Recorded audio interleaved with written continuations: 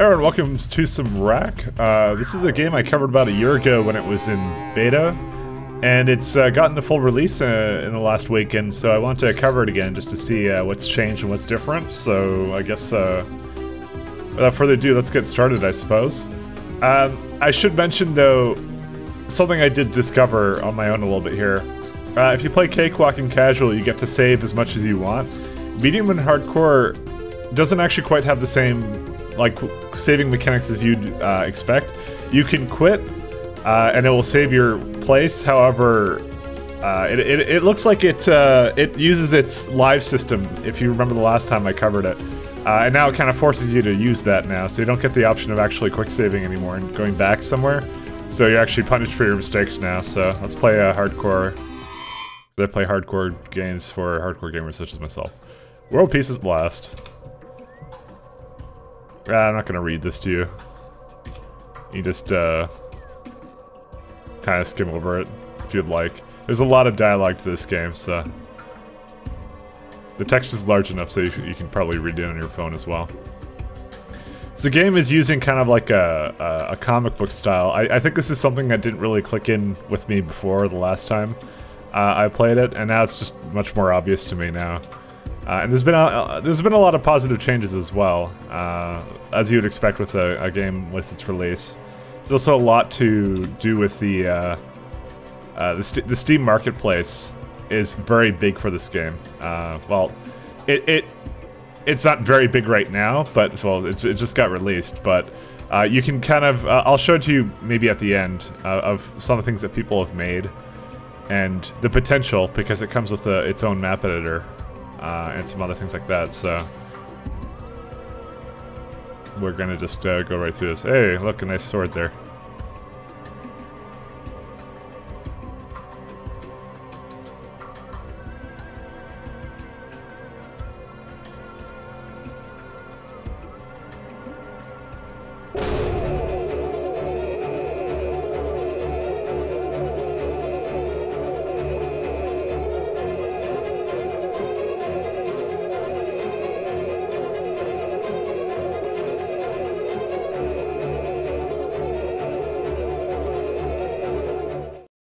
It's kind of cool. It's like a little bit of a graphic novel style dialogue kind of thing. Oh well, the art is really nice. That's what I meant to say. I like that. In fact, the entire art style of the game with the cel shading is actually very nice. And we have some more dialogue here.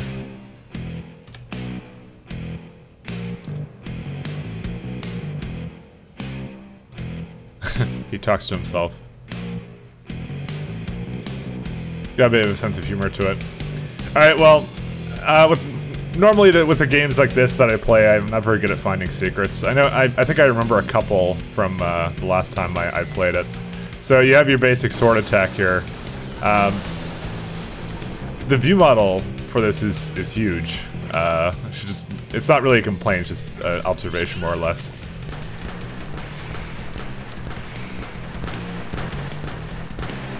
And there you go. We have our first weapon, the pistol. And actually, something I wanna note. I'm not sure if this was in here the last time I played it, but they got these nice little animations now for whenever you switch the weapons, which is kind of neat. I don't think it was there because I think I mentioned something about how the weapons didn't really feel like they had personality, and this kind of does add it. It's a very subtle change, but it does actually a lot. So the pistol is basically my low damage kind of sniping weapon. Right now the sword is still just the best for everything. Except for ranging people who are ranging me.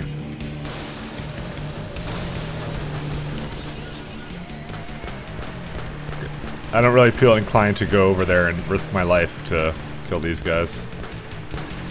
So I'll just snipe them from very, very long range.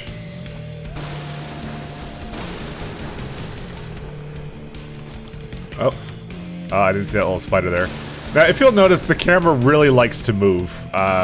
This is actually an option in the settings, and I'm gonna probably turn it off in a little bit. But I do want to show you a little bit of something with the combos that has been added. Oh, we got some more ammo here. Just head up here. If I have the option to do some combos. Not really. There's not enough enemies right now. And here's the first secret that I'm aware of. This level is more of a tutorial level. Alright, and that's secret 2 out of 3, so there's another secret that I don't know where it is, and I'm not really gonna go looking for it, I think. And here's our shotgun. Also, do you notice the moving kind of a thing when I move around? That's... I think that's... I think that just the entire animations got overhauled, and there's also some idle animations for this stuff.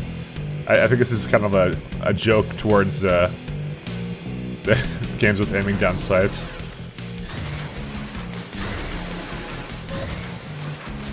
I'm gonna try and show you something in a second. Alright, and here's one of the combo multiplier things. And that would be basically the game's equivalent of a railgun. The pistol can... Every weapon has its own kind of combo finisher. Now, I wanted to show you that one in particular because that one, when I switch to the pistol, it just goes up and down for a second, which makes it very difficult to aim. So, in this particular case, like I just want to show off like what the game is doing by default to. Apparently, I cannot edit that setting. Oh, here we go. Camera movement. So I can reduce. So this is amount weapons reduce affect the weapons affect the camera. So I can tell it no. I'm gonna try reduced for now because it does make it very difficult to aim in a lot of cases. So that's why I'm gonna just try and skip it.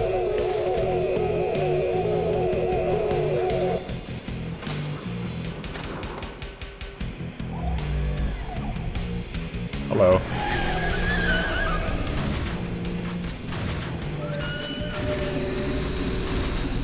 This is kind of just telling you about some of the patterns of movement that you're gonna have to deal with. And he's pretty much dead. Kind of a boss level, mini boss, whatever you want to call it. Also the art is really nice actually in this game. They had a really good artist do this kind of stuff. Kind of like some kind of new age, I don't know. I'm not a very good art connoisseur.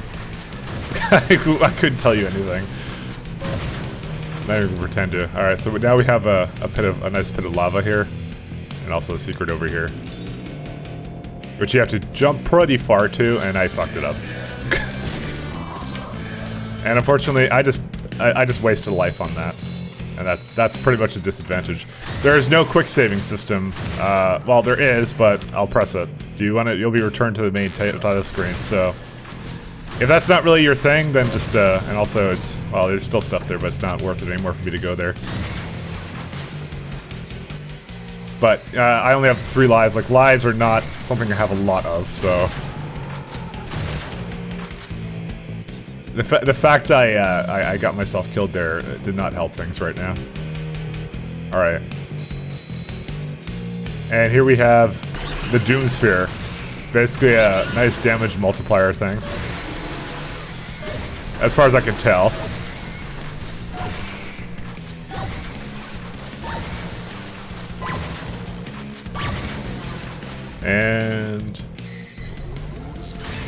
And I finished it off with like basically a super shotgun blast, which is what this one does. The shotgun does for its combo ending. I forgot what the game calls it. Sorry, it's combo finisher. I think that's what that is. So that's what this game does for that. Like every weapon has its unique one, and from what I've seen, you can switch weapons to. Okay, now you can see my camera does not move as much when I use the sword as well.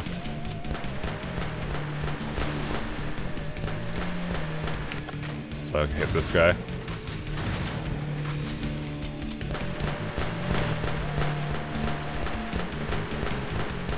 So the entire game is kind of a throwback to kind of the more arcadey shooters, especially with the fact that the live system is kind of forced upon you here. So it really doesn't screw around. So you gotta pick up the treasure and try and find the secrets for the lives and things like that. Things like that really help.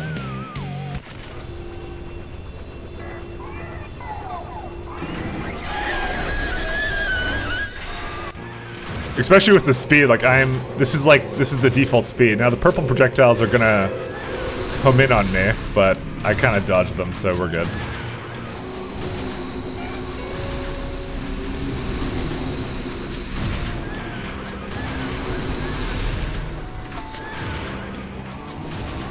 I'm not sure what to do with this guy. Okay, there you go. So all the attacks here, you just have to like, they're kind of like Mega Man style stuff. I think that was mentioned before.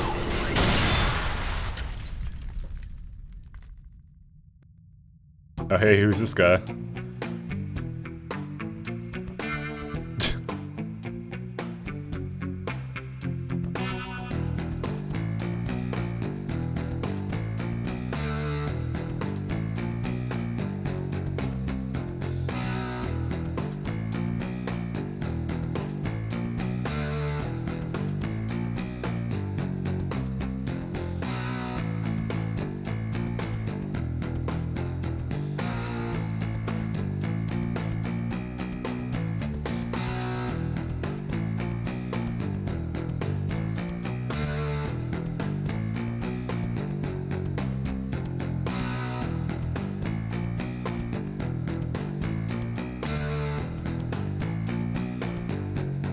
Are you talking to yourself?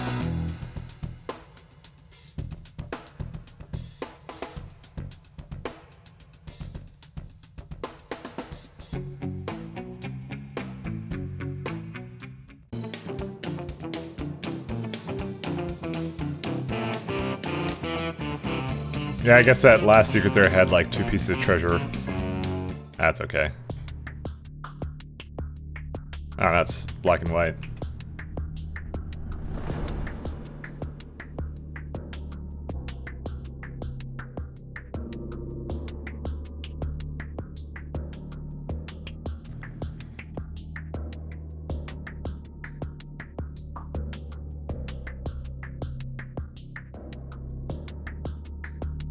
I don't really have much to say during these parts. As I said, I'm just letting you read it if you want to. I mean, I don't really want to read out the dialogue. Reading isn't exactly my forte.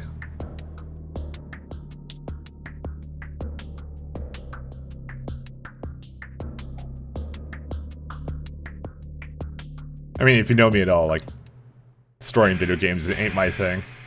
I kind of play for the gameplay.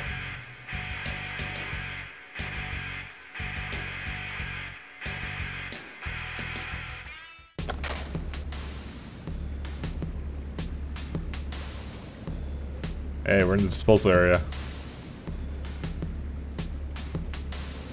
FYI, you can completely skip this by pressing escape. As I said, I'm just doing it for you guys.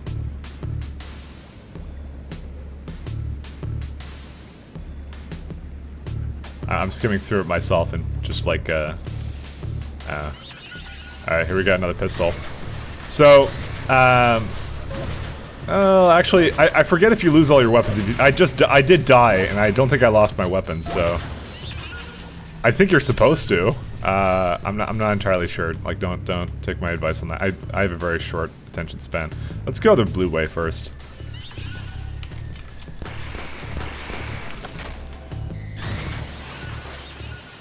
Yeah, so like this is how, when the game actually starts to kick off. The last level was, as I said, more of a tutorial level, introducing you to some of the new, well, basically the bullet mechanics and whatever the Doom Sphere is. All right, we got some money. We need our cash. Okay, so this is the blue door. So these are the blue gates. So we got to find out a button to open the gates. The buttons basically act as keys, from what I can tell. I should probably use this melee weapon a little bit more, because this thing is amazingly powerful. Oh, and here's a... oh, I was going to use the combo thing for that. Just to show you what this one does. Alright. Just make sure no one's, I don't know, I still like the shotgun. Shotgun is one of those good core weapons. That looks really risky to get. Let's try. I think I have enough, like, air momentum. Yeah, I'm pretty sure I do. Wow. Okay, that one was really risky to get, but I did it, so... Yeah, some of these secrets just don't seem really worth it, because it's like, oh, if you screw it up, you give up a life. Somehow I managed to do that one fine, but the one that was actually just an easy jump, I didn't really do. And, oh yeah, there's tons of... I guess what's dismemberment there. Like the corpse just blow up into glorious giblets. Alright. Can I just hop on it? Oh, no.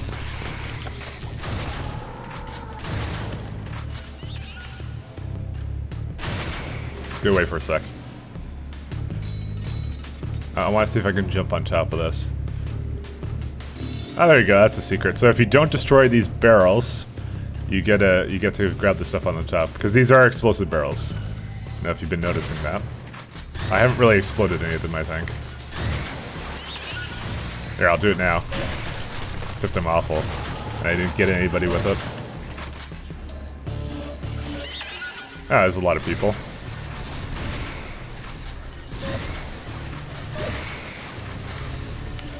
There's a lot of perilous, like, things over there. Okay, well, we only have one direction we can go in anyways.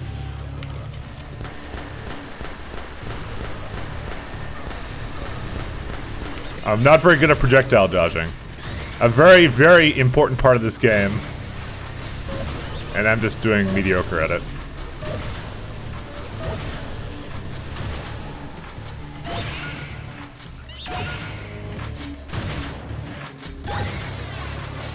As I said, throwback to some older arcade-style games.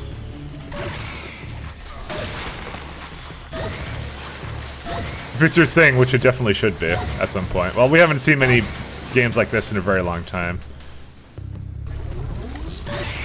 Oh, that's nice. And I got extra life for doing that as well. So, you know, the game is actually fairly generous with lives, even though I'm playing on hardcore, but we'll see. Oh boy. Alright. I'm wondering if I should jump to there. I'll try it. That was a bad idea. Well, time to come back to life. Oh, you do get to keep all your weapons. However, unfortunately, everything respawns. Fortunately, the secret also respawns, so...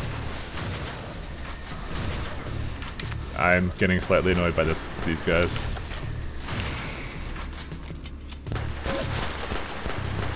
And as I said, I'm kind of forced to do this because there is no live system.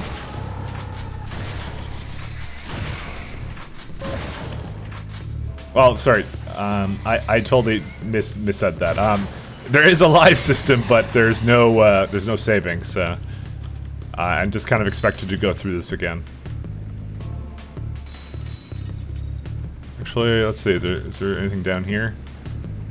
And that's what I mean, actually. I think that takes a... Well, I'm not sure if it takes away, but some of those perilous jumps, you simply don't want to do. Unless you're, like, really, really good at that kind of stuff. Like, I kind of thought I would be able to make that jump, given that, one of the jumps was from this platform to there, but, you know, I can't exactly tell the distance yet. I mean, I guess if you played the game a really crap ton, then, you definitely know the distance.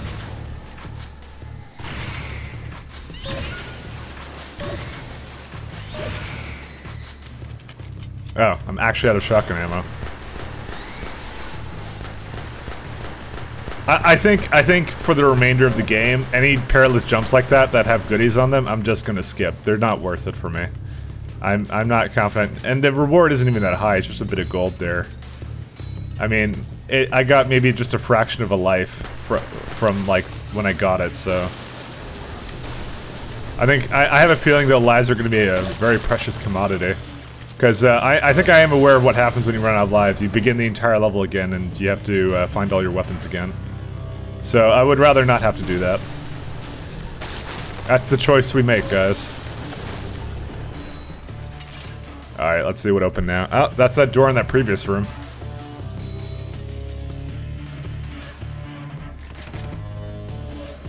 Oh, we'll just head right over there.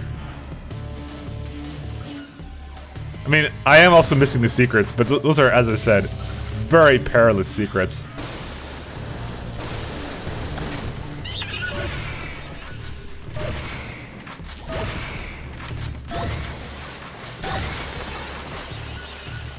Alright, so, okay, this is pretty much, I'm not exactly familiar with what's changed past this point. I only have basically my previous playthrough to go on here. And I think one of the things I mentioned about the last game was a lot of these, like, there's a lot of these rooms where you would basically, it'd be kind of like mirrored to go around it. Like there was two directions and they'd have like almost the exact same enemies most of the time. This is probably a trap. And also that guy has a new smash attack. Making actually melee one of the best things because then he's completely distracted. I would have never guessed that that sword would be the best against him. And this guy's shooting homing projectiles and I don't like him. Oh, we got some pulse cells. It's basically a weapon we don't have right now. And there goes down the blue dates. And we get basically a full health pack there. And we head now back to the beginning. Now, these two things have gates, so you get a little bit of a goodies when you finish a section. But we're gonna actually head back for a sec because I remember there being stuff over here. Or no, it was a teleporter. You found a big secret. Had to rack my brain. That was the achievement I got. All right.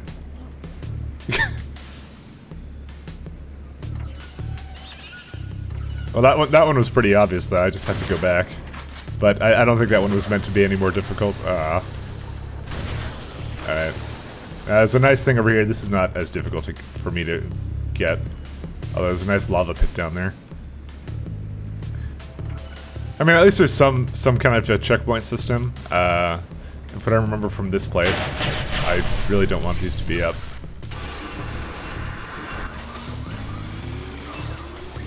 As we've learned from these robots, meleeing them is the best idea.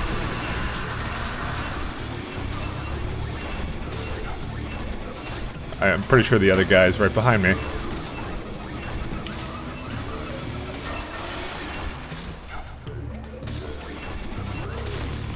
Alright, we got a checkpoint. There we are. After the robots. Checkpoint. Might have one before. Alright.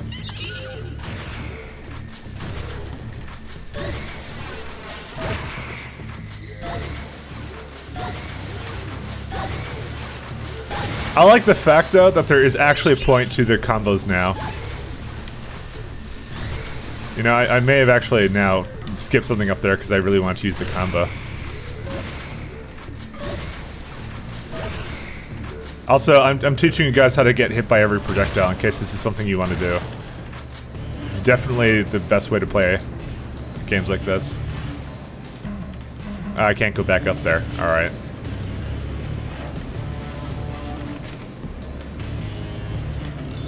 Oh, max health plus 5. Nice. It's like, kind of, I think, Serious Sam related stuff, maybe? And we got extra life as well. Alright. I think that's it.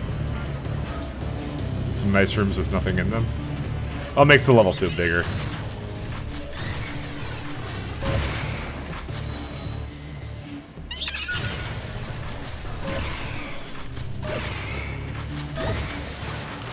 And railgun.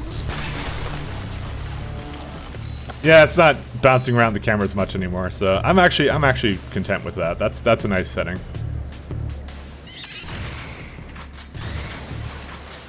Probably the really hardcore players will just want it off completely, but...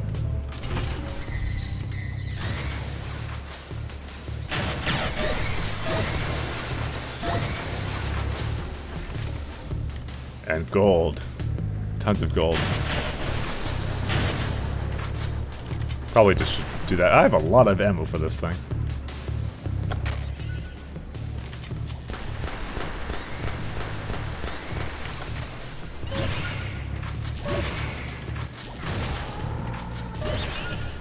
So with the higher difficulty levels, one thing that does occur is that the game itself mentions that the enemy's health remains the same, so everything doesn't become more tankier, which is like you know, tankiness in enemies for difficulty levels is actually really crappy game design. I just see games like Oblivion did that and stuff like that. It was just annoying to have to scale it like that. Which is why nobody really bothered to do anything with that one. However, in this game, it is it just increases the projectile speed, and this guy totally doesn't know I'm here. I was wondering why I couldn't move forward. So it scales like the projectile speed, I think the amount of enemies, things like that. I haven't played any of the difficulty levels to know exactly what changes, but from the game explicitly does state inside some of the help credits, well, the help tips essentially, it does state that it does not scale the health at all. So the enemies you're seeing, you know, I don't have to deal with. And we have more gold. The enemies you're seeing, they don't get more tanky, which would be a real cop out for designing the game. So they've done a good job in that regard.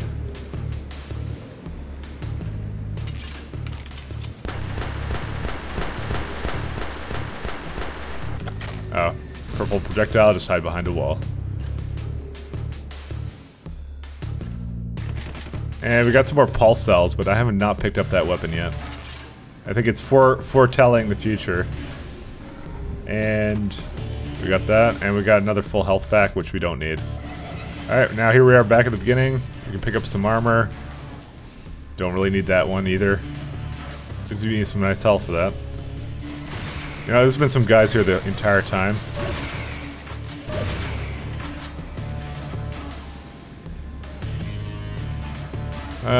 I doubt there'd be anything there. Oh. Well, here's the weapon. Uh-oh. Well.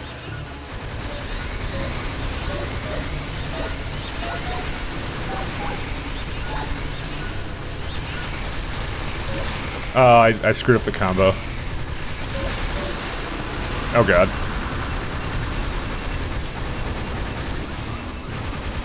So I'm trying to stay far away. Maybe I have to jump every time they smash the ground. No, I don't. I just have to be far enough away.